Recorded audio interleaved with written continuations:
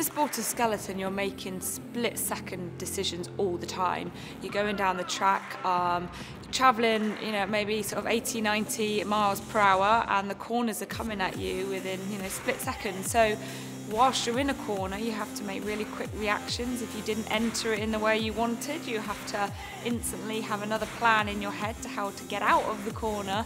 So you're always thinking 1 or 2 corners ahead and always having a plan A, B and C, but you're having to do that within split seconds of a decision. So it's staying calm, it's knowing if you made a really big boo-boo on one corner, you've got to quickly react, have a get-out plan in your head to be able to execute that and still make your way safely down the track.